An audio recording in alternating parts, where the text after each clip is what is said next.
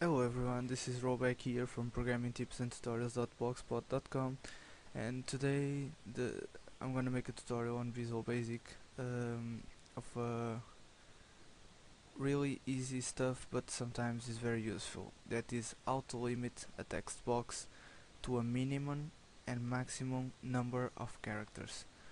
Sometimes when we have a text box for a person to introduce a password, we want a maximum and a minimum number of characters also for the name, for the username. Anyway, so I'm gonna create a project here called textbox, textbox, whatever you name it, whatever you'll want. So in our form here, we're gonna insert a text box, and we're gonna insert a button for the user to say, okay, I'm done typing stuff. So this button will be okay, and this is our text box. To limit the maximum number of characters, there is a really easy way. That is maximum length. Let's say 8 will be 8 the maximum number of characters that we want.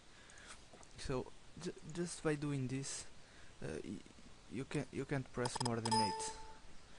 So our maximum size limitation is very straightforward. Our minimum size verification is got to be done when the user presses OK, and then we see if he has the minimum, and we say no, you don't have the minimum, you got to introduce more characters, or okay, it's everything okay, you got the minimum required. So when the user presses OK in the button click event, what we're gonna do is check if the text box text length has the minimum number. Let's say the minimum number in this case is 4. You gotta you gotta insert between 4 and 8 characters. So if text box 1 dot text dot length bigger or equal than 4, then we show a message that say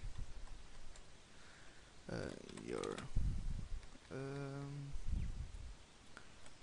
okay, let's say for instance, else we're gonna show a message that say the minimum number of characters is 4.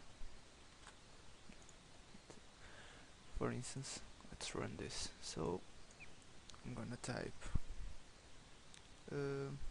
hi. I'm gonna say the minimum number of characters is 4. Instead, if I type hello, it's going to say okay. If I try to type something bigger, like hello 2, and I cannot press more, say internet. Okay, internet, I need a bigger word. Okay, I'm getting a bunk right now, but okay, if I try to press some stuff like that, like all the numbers 1 2 3 4 5 6 7 8 9, I can press more. So it's more than enough to show you. So it's very simple, it's very straightforward to limit your user inputs. You just need to check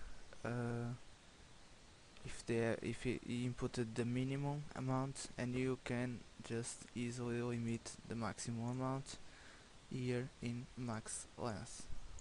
If we add the max length to 10, I'm gonna run it now, and I can put all the numbers now, but I can't add anything more.